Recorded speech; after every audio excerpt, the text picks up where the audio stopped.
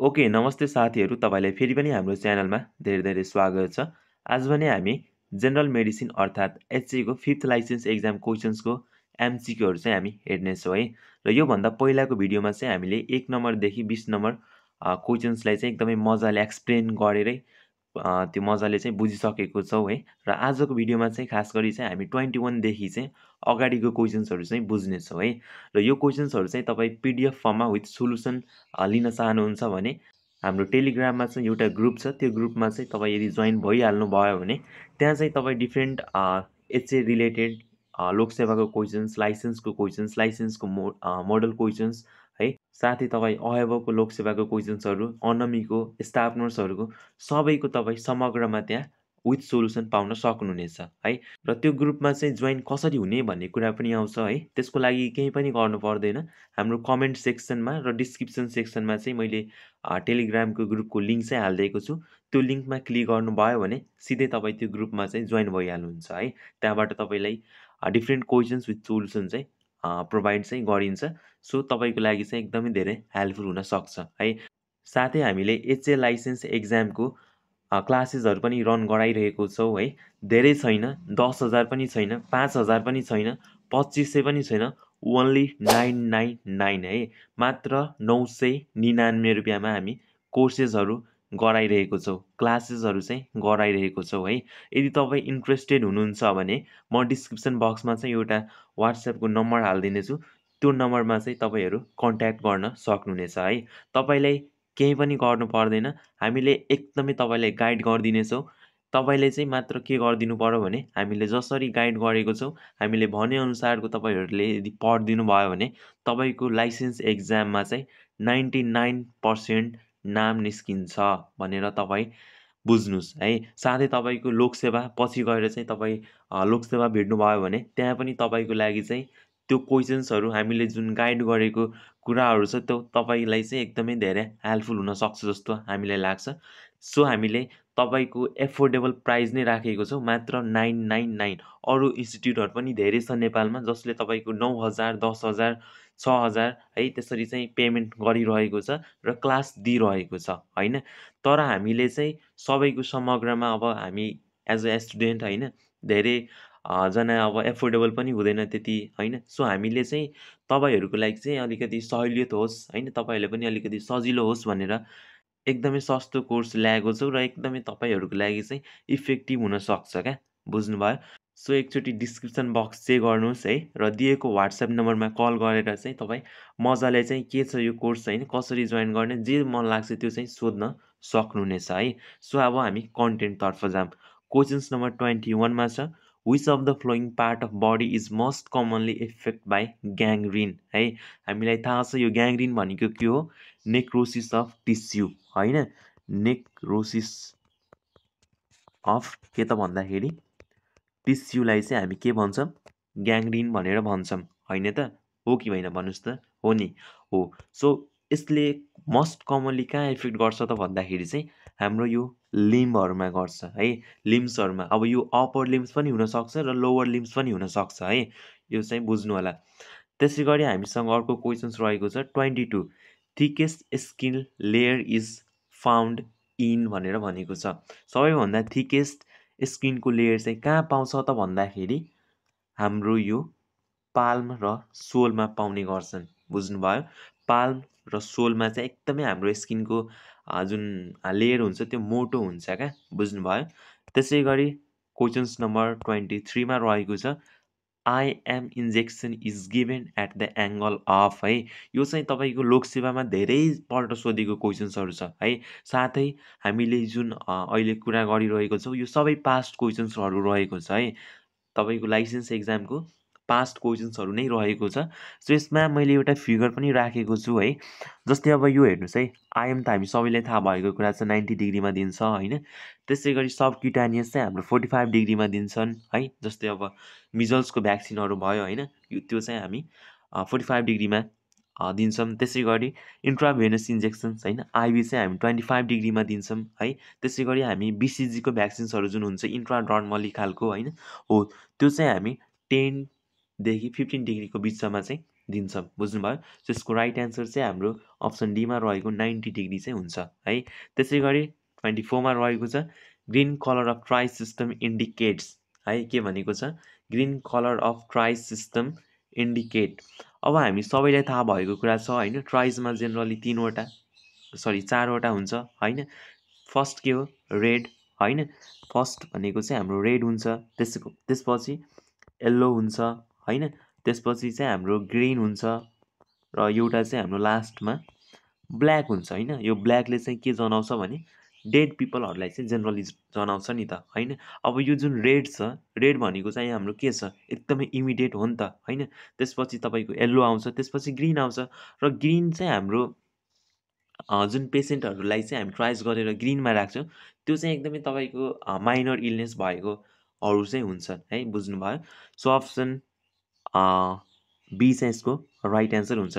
त्यसै गरी यहाँ यदि क्वेसन्समा यो ग्रिनको ठाउँमा यदि रेड भएको भए चाहिँ, red colour of triage system indicate भनेर यसरी सोधेको भए चाहिँ अप्सन हाम्रो ए चाहिँ राइट एन्सर हुन्थ्यो। बुझ्नुभयो? सो 25 मा हेरौँ, best indicator of maternal and child health status of a country है। के भनेको छ? Best indicator of maternal and child हेल्थको कुरा गरेको छ है। मेटर्नल र चाइल्ड हेल्थको कुरा गरेको छ हो। अब यो चाहिँ हाम्रो यो पेरिनाटल मोर्टालिटी रेट अनुसार चाहिँ हाम्रो यो कन्ट्रीको चाहिँ इन्डिकेटर भनेर बुझ्न सकिन्छ क्या है। मेटर्नल भनेको चाहिँ हाम्रो आमा र बच्चाको चाहिँ स्वास्थ्यको अवस्था भनेर त्यसरी भनेको रहेछ। त्यो चाहिँ हाम्रो पेरिनाटल मोर्टालिटी रेट हेरेर चाहिँ हामी कस्तो अवस्था रहेको छ है हो त्यो चाहिँ हामी पत्ता लगाउन सक्छौँ। बुझ्नुभयो? त्यसै गरी 26 मा रहेको छ sense organ of hearing is है। के भनेको छ? Sense organ of hearing is. हियरिङको sense organ भनेको चाहिँ हाम्रो अर्गन अफ कोर्टाई हुन्छ। बुझ्नुभयो? त्यसै गरी हाम्रो यो भेस्टिबुल, यहाँ जुन तपाईँ हेरिरहनु भएको छ भेस्टिबुल हो, यसको काम चाहिँ हाम्रो के हुन्छ भन्दाखेरि चाहिँ एउटा ब्यालेन्स बनाउने काम चाहिँ हुन्छ। बुझ्नुभयो? ब्यालेन्स बनाउने काम चाहिँ हुन्छ। त्यसै गरी क्वेसन्स नम्बर 27 मा रहेको छ diuretic patient with hypertension is given with which medicines है। अब डायरेटिक पेसेन्टलाई चाहिँ हामी डायरेटिक नै दिन्छौँ क्या। बुझ्नुभयो? सो हाम्रो यहाँ अप्सन के छ?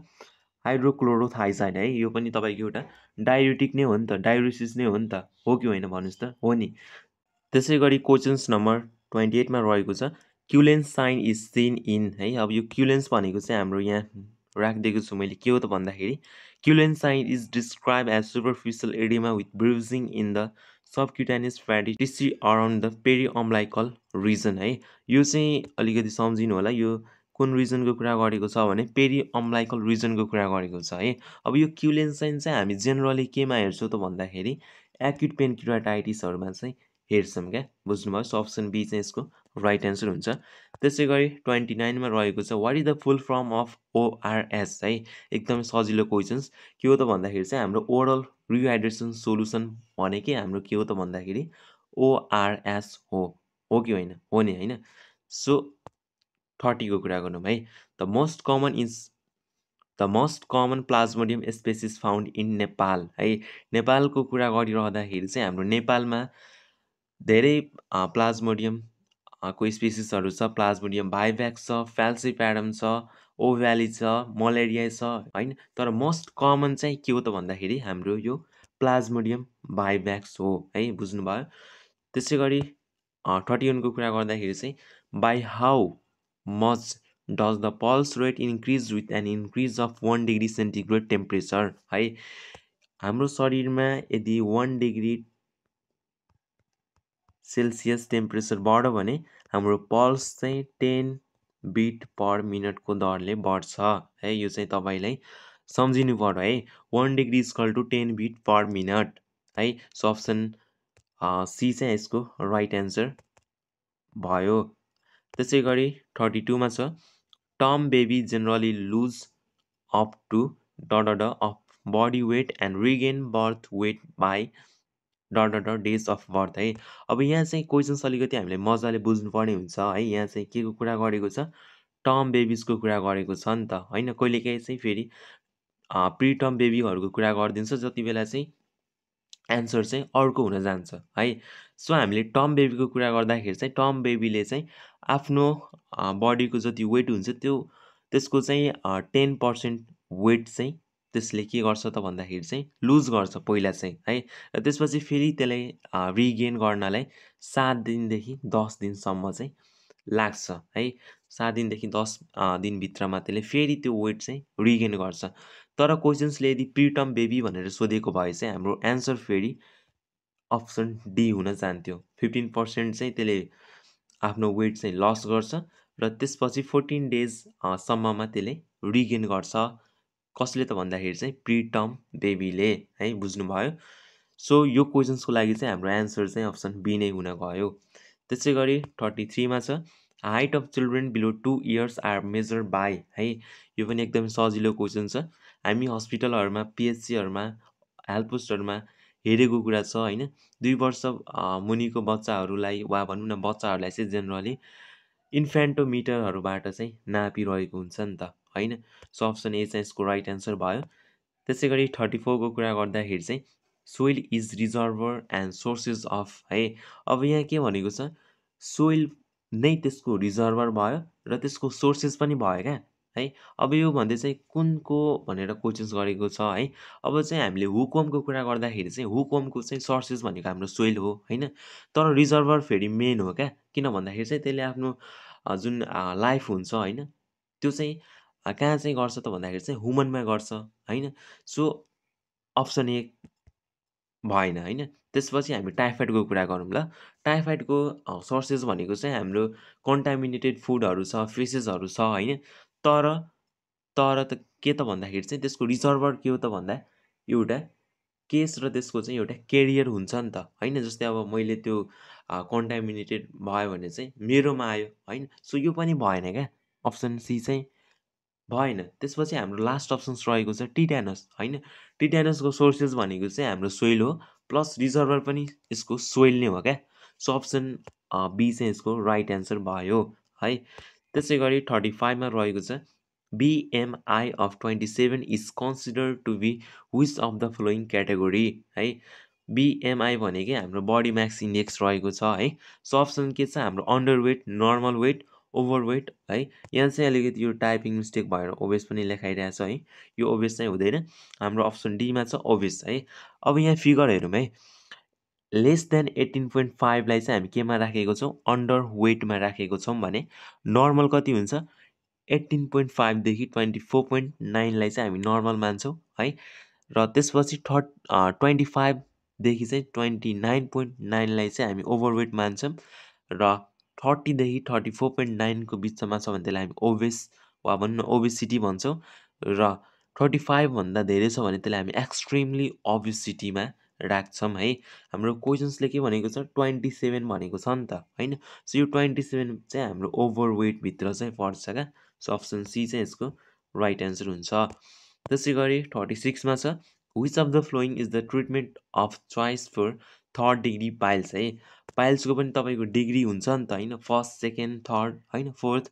सो अब 3rd डिग्रीमा आइसकेको छ भने त्यसलाई चाहिँ हामी सिजबाथ पनि गर्न सक्दैनौँ, रबर ब्यान्ड लिगेसन पनि गर्न सक्दैनौँ है। त्यसको बेस्ट ट्रिटमेन्ट भनेकै हाम्रो सर्जिकल ट्रिटमेन्ट हो क्या, बुझ्नुभयो। अप्सन सी चाहिँ यसको राइट एन्सर हुन्छ। त्यसै गरी 37मा छ कब्जेटिभ अर्गानिजम अफ स्क्याबिज इज है। सबैलाई थाहा भएको कुरा छ सार्कोप्टस स्क्याबिज नै हाम्रो कब्जेटिभ एजेन्ट के को त भन्दाखेरि स्क्याबिजको होइन। त्यसै गरी questions number 38 the following are principal of PHC है। यहाँ चाहिँ एक्सेप्ट छुटिरहेछ है, यो टाइपिङ मिस्टेक भएर यस्तो छ है questions. The following are principal of PHC accept है। अब हामीले पिएचसीको प्रिन्सिपल पढिरहँदाखेरि चाहिँ त्यसमा हामी कम्युनिटी पार्टिसिपेसन भनेर पढेको थियौँ, मल्टिसेक्टरल एप्रोचेसहरूको बारेमा पढेको थियौँ, एप्रोप्रिएट टेक्नोलोजीको बारेमा पढेको थियौँ। तर यो हेल्थ एजुकेसनको पढेको छैनौँ नि त होइन। सो अप्सन बी चाहिँ यसको राइट एन्सर हुन्छ क्या, बुझ्नुभयो। यो हेल्थ एजुकेसन चाहिँ हाम्रो पिएचसीको प्रिन्सिपलभित्र चाहिँ पर्दैन क्या। त्यसै गरी 39मा रहेको छ which one of the following is called as universal एन्टिडोट है। युनिभर्सल एन्टिडोट के हो भनेर यदि सोधौँ भने चाहिँ यो एक्टिभेटेड चारकोललाई चाहिँ सम्झिनु पऱ्यो है, बुझ्नुभयो। एक्टिभेटेड चारकोल नै हाम्रो युनिभर्सल एन्टिडोट हो क्या है। त्यसै गरी 40मा रहेको छ the most common type of warm इन्फेस्टेसन्स in Nepal is भनेर भनेको छ है। नेपालमा चाहिँ एकदमै धेरै कमन चाहिँ हाम्रो के हुन्छ त भन्दाखेरि राउन्ड वर्म चाहिँ हुन्छ। बुझ्नुभयो? राउन्ड वर्म चाहिँ एकदमै तपाईँको कमन हो क्या वर्म इन्फेस्टेसन्सहरूमध्ये चाहिँ है।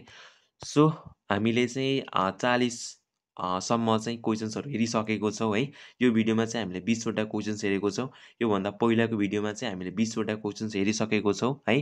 र योभन्दा अगाडि आउने भिडियोजहरूमा चाहिँ हामी फर्दर जुन रहेको क्वेसन्सहरू छ त्यसलाई चाहिँ हामी मजाले चाहिँ बुझ्नेछौँ है। यदि चाहिँ तपाईँ हाम्रो च्यानलमा नयाँ हुनुहुन्छ भने चाहिँ च्यानललाई सब्सक्राइब गर्नुहोस् है। र योभन्दा पहिलाको भिडियो यदि तपाईँ हेर्नुभएको छैन भने यही भिडियोको डिस्क्रिप्सन बक्समा चाहिँ मैले त्यो भिडियोको लिङ्क चाहिँ हालिदिएको छु र साथै योभन्दा अगाडिको आउने भिडियोहरूको लिङ्क पनि म यही भिडियोको डिस्क्रिप्सन बक्समा चाहिँ हालिदिनेछु। त्यहाँबाट चाहिँ तपाईँ सजिलै हेर्न सक्नुहुनेछ है। र एकचोटि म फेरि भन्न चाहन्छु यो क्वेसन्सहरू साथै डिफ्रेन्ट मोडल क्वेसन्सहरू लोकसेवाको क्वेसन्सहरू है लिन चाहनुहुन्छ भने हाम्रो टेलिग्राममा एउटा ग्रुप छ, त्यो ग्रुपमा चाहिँ जोइन हुनुहोला है। त्यो ग्रुपको लिङ्क चाहिँ मैले यही भिडियोको डिस्क्रिप्सन बक्समा चाहिँ हालिदिनेछु है। हुन्छ आजको लागि यति नै गरिदिउँ।